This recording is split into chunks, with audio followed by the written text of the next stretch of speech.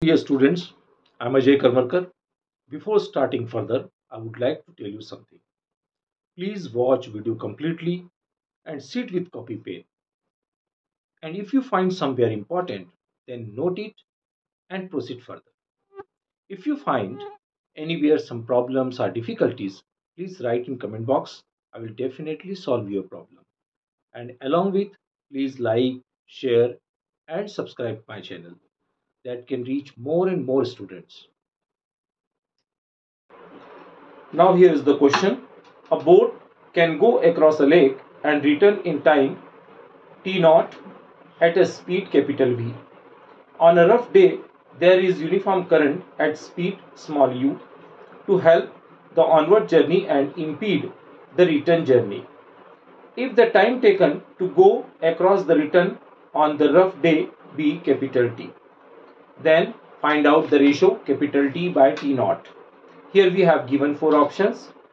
Option A 1 minus u square upon capital V square. Option B 1 by 1 minus u square by capital V square. Option C 1 plus u square by capital V square. Option D 1 by 1 plus u square by capital V square. Dear students, in this question only difficult word meanings is used. Otherwise question is very simple. Here two words is used. Rough day means difficult or harsh day. And second things, impede. That word is used, impede the return journey. Impede means obstacle. Okay. So therefore here two words is using. Otherwise question is very simple. What's the question say? A boat can go across a lake. Here let us consider A and B. Okay. Here and the distance of this lake, that is D, and go and come back, the time taken, that t naught, and the speed is v, then speed equal to distance upon total distance. Okay, so here we have using total distance upon time. So what is the speed? That is speed is v, and total distance is 2d and time is t naught. Here capital V is the speed of boat in still water. Okay, so therefore you have using here capital V, the speed of boat in still water, that is V, and so therefore t naught equal to 2d by V. It is the first equation. Now in second condition, when boat is travel along with the stream, means downstream, then suppose its velocity is given, that is the u, and its velocity is already given capital V. So here speed equal to distance upon time. Let us consider the reaching to A to B, that is time is taken t1. Okay, here speed, that is V plus u equal to d by t1, then t1 equal to d by v plus u.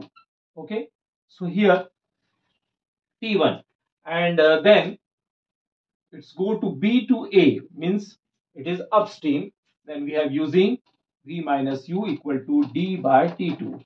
Then T2 equal to D by V minus U. It is second condition. It is third condition. Now total time is given, that capital T, T1 plus T2. Here what is the T1? D by V plus U. And here D by V minus U. Here we will get common, and taking LCM, V plus U and V minus U. Here V minus U plus V plus U. Then you can see that U cancel out. T equal to 2dV upon, you can see that A plus B, A minus B identity here we have using. Then it become V square minus U square. It is the equation number second, third, that equation number 4. Okay. But what we have to find out? Now here we have to find out T by T naught. What is the value of T? It is 2 dV upon V square minus U square upon, what is the value of T naught? 2D by V. Here 2D cancel out, T upon T naught, upon goes in numerator. Now it becomes V square upon V square minus U square. Now here divided by v square in numerator and denominator. Okay, so here v square upon v square minus u square upon v square. Now it become v square cancel out. Now it become 1. Here separating these terms, v square upon v square, u square upon v square.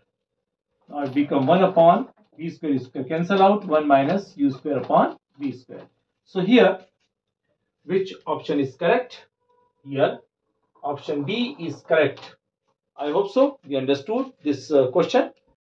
Thank you for staying till the end of the video, and I remind you, those who have not subscribed yet, do it immediately by pressing bell icon. Thank you. Take care. Bye bye.